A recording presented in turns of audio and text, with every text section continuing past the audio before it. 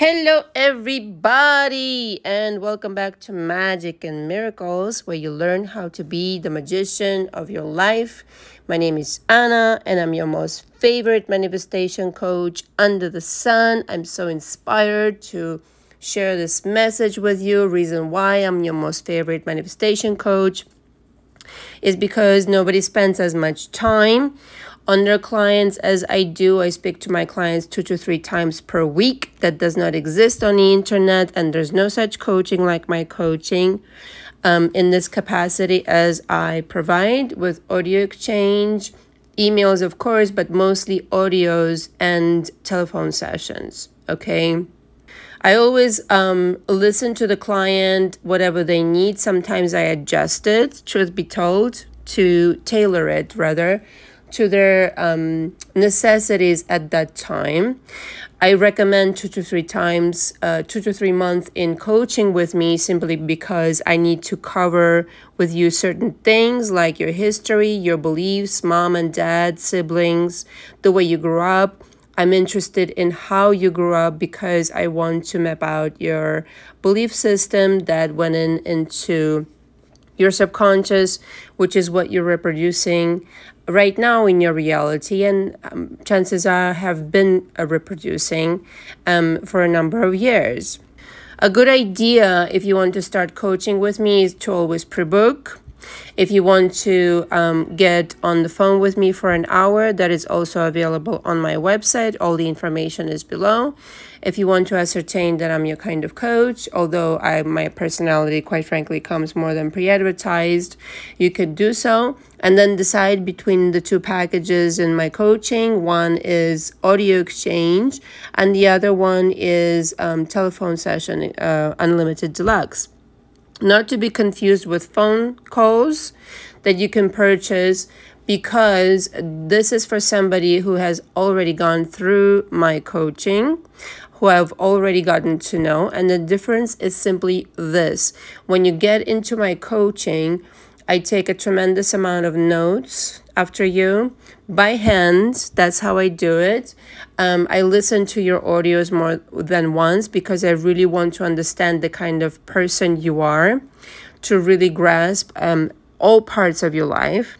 Once I really have a grasp on it, and you've gone through my coaching program, as it were, then it's up to you to stay on. But most of the time, I would say it really depends on the person and their situation. So I'm just saying 2 to 3 months minimum, but it really depends on the person. Okay.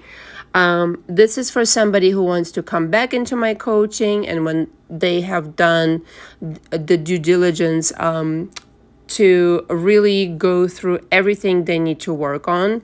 Then if we need to stay on and correspond through phone calls whenever they want to have those, that's what it is. It is way less intense. I take less notes, although of course I do take notes always. Everybody has a pad in my coaching, but it is not to be confused with coaching. Okay, it's a touch-up, a kind of like checking the engine. Where are you now? What are we doing? How are you doing with this? But if you still have got work to do that needs to be intensively looked after, coaching is what you need to do. I hope this makes sense. If it doesn't, please, my information is below. And also, as we're going towards the end of the year, for some reason, my seminars pick up.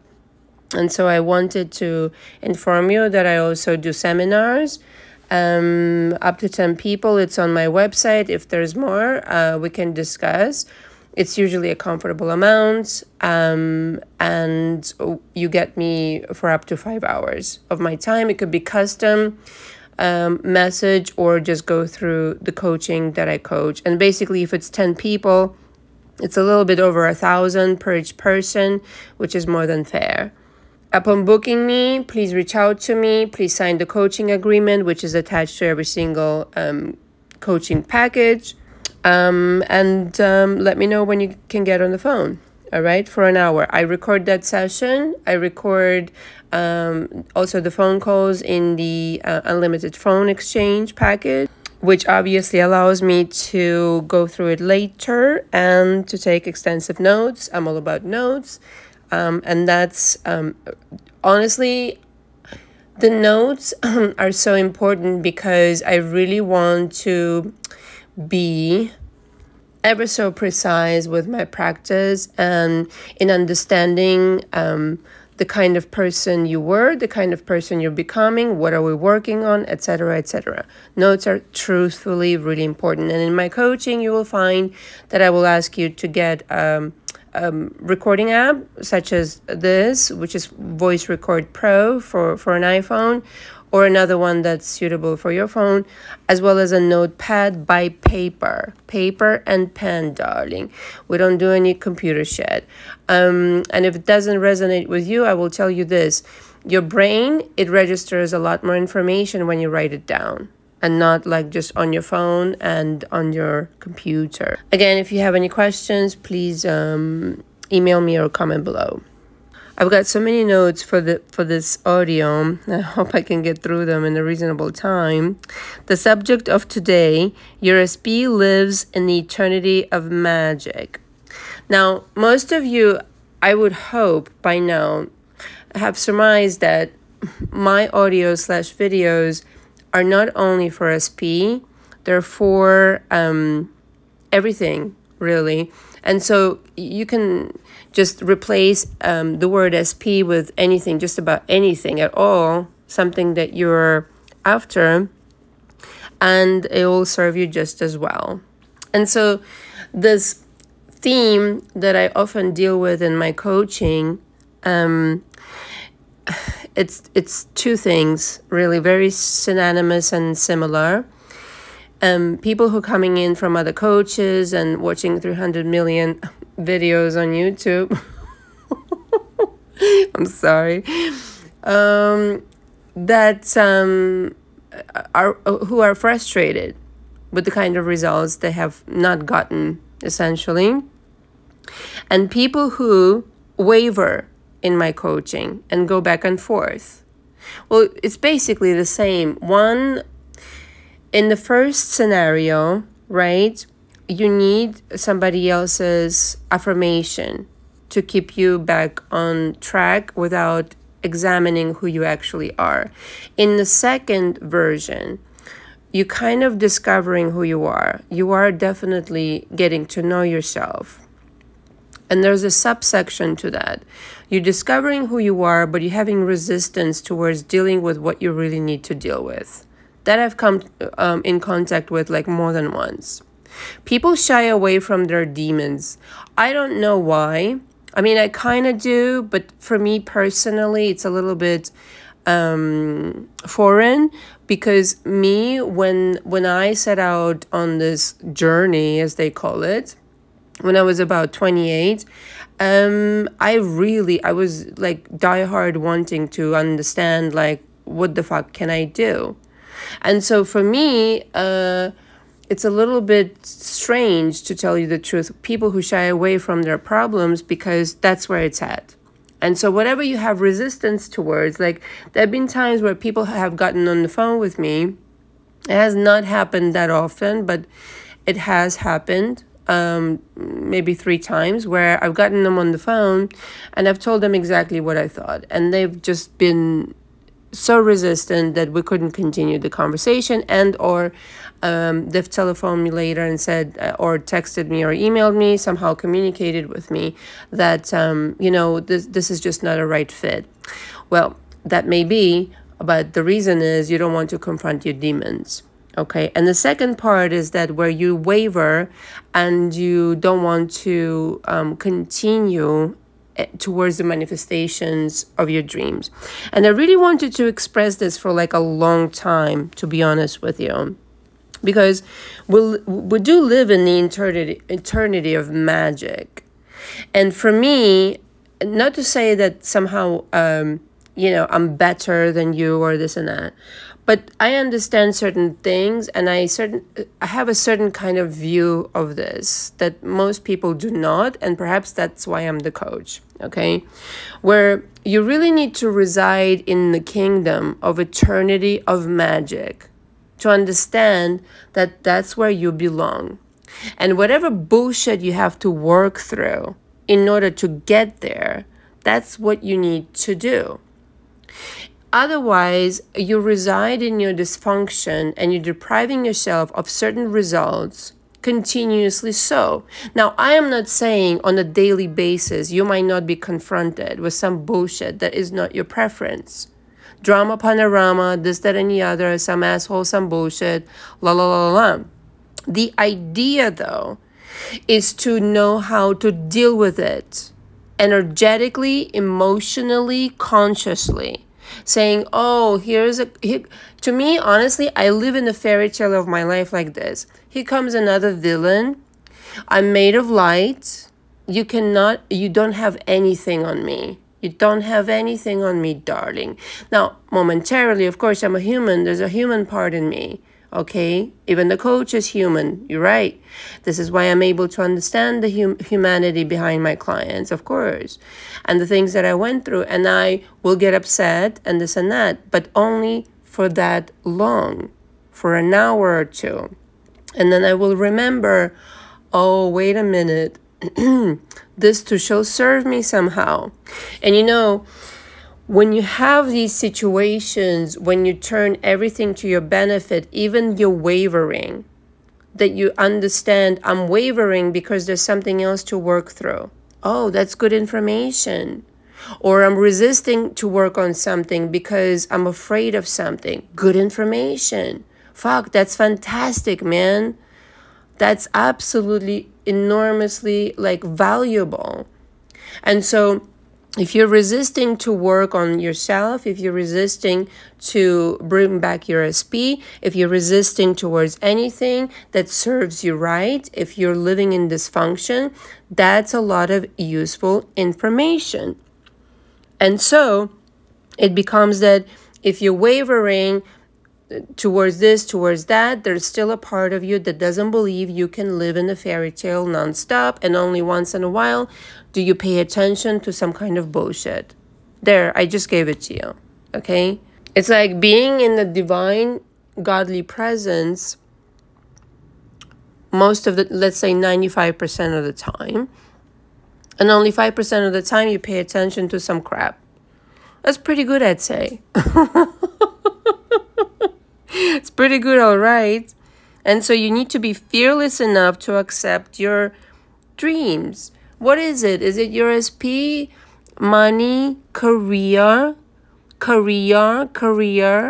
like saying this word. money. I like saying this word.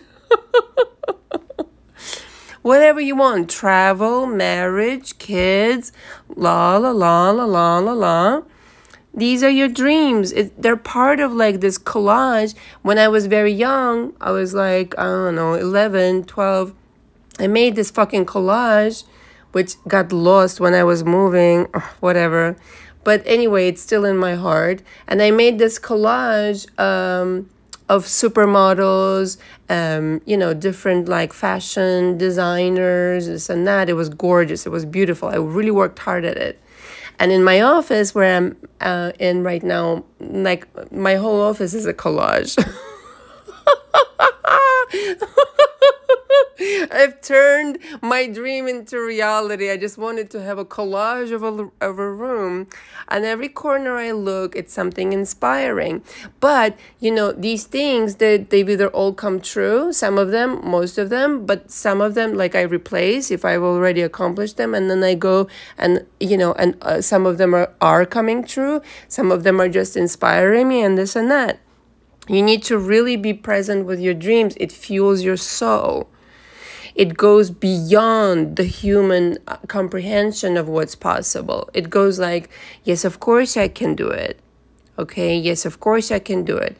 I'll give you this example, which is I don't think I've shared this yet on my channel. I don't know how old I was. Maybe I was 8. a 9 something before my parents divorced. And we were watching TV, and there was this contest of some kind. Watch out, this is going to be a long audio because I've got many more notes.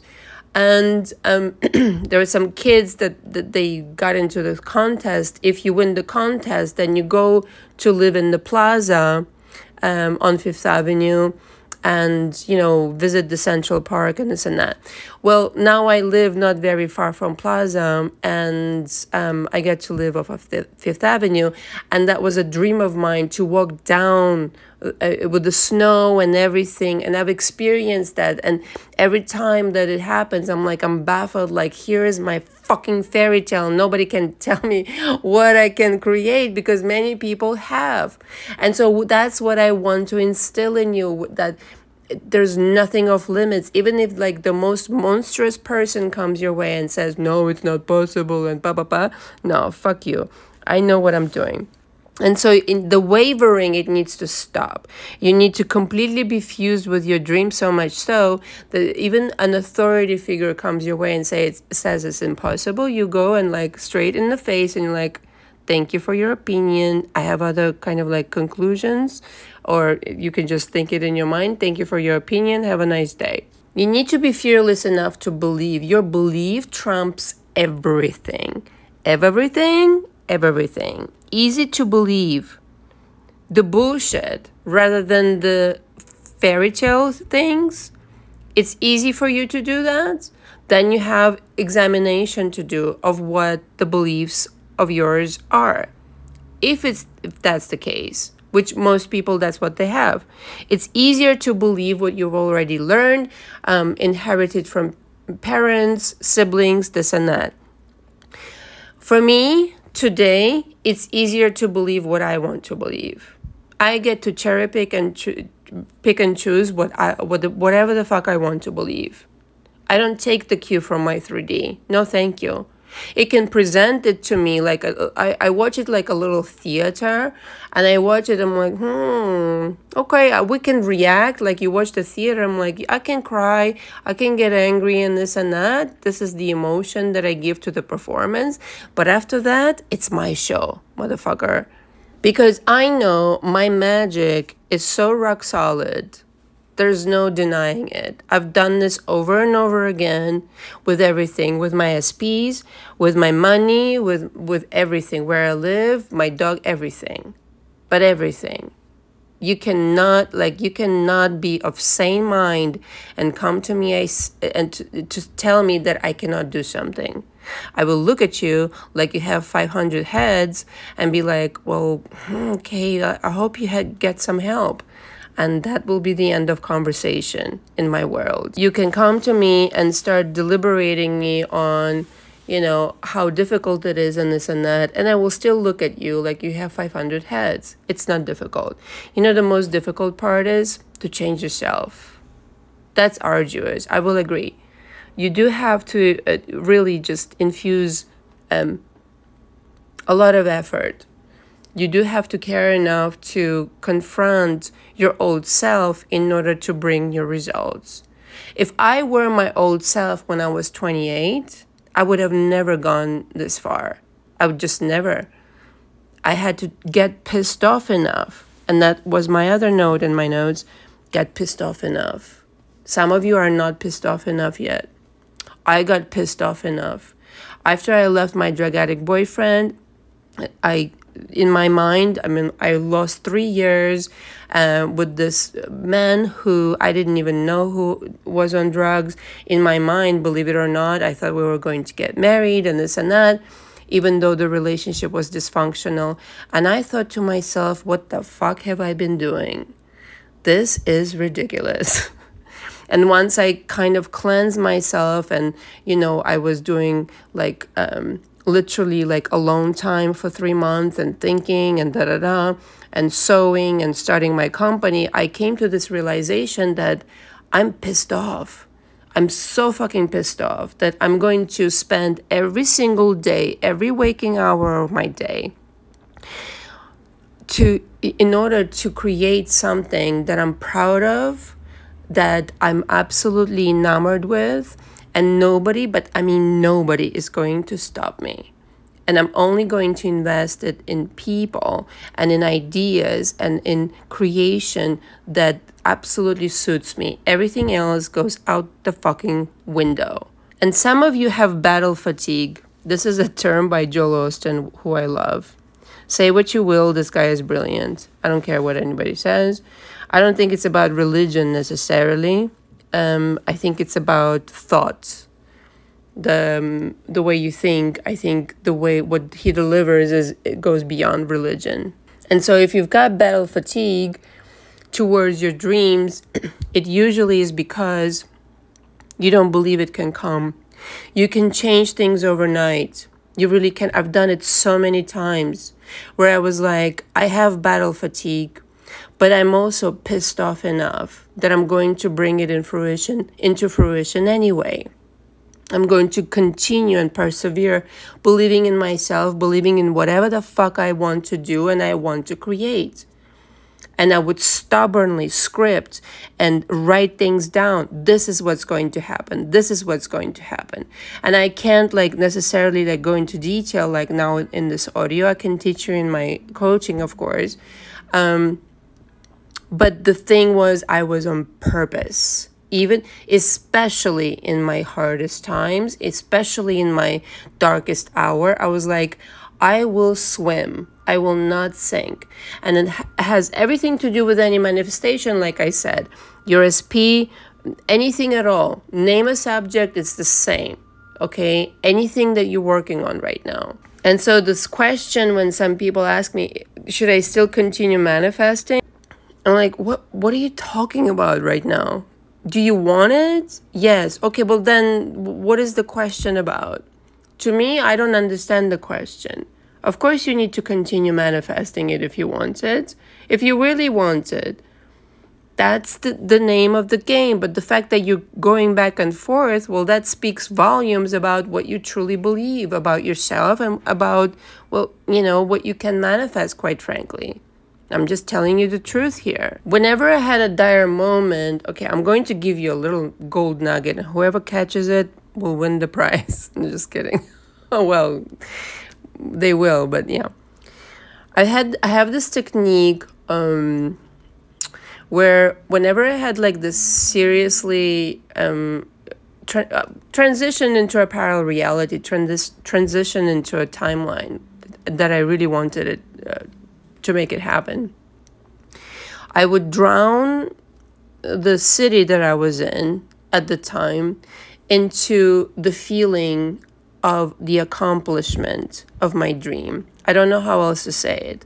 My energy was everywhere, all over the city, everywhere, in everybody that was around, everything that was around, everything was made of my energy. Now, parenthesis here, everything is already made of your energy, but it was on purpose. I was feeling everybody. It's like a heartbeat. Everything beats to my heartbeat. Everything beats to my energy. And whatever I was meditating this way on always came true. So I just gave you a nugget there. You're welcome. It has to do with high altitude. It has to do with I'm on a high frequency where I override everything that I see right now. I am made of magic. Everything is the eternity of magic. So I live in the eternity of magic. I can observe this bullshit that you're doing right now. I can observe the bullshit that I've created before. But I ultimately, my divine highest being lives in the eternity of magic. And that is unparalleled fucking truth and unparalleled energy. You cannot fuck with that. You could try. But you won't be able to beat it. And so anybody can come towards you with ill intentions and dark energy. I've had to deal with it so many times. Anybody who ever came towards me with ill intentions, let me tell you something. It's two of the things, two outcomes. One, I didn't have to do anything and they suffered major consequences. Two, I had to do a little bit and they suffered major consequences. In either case...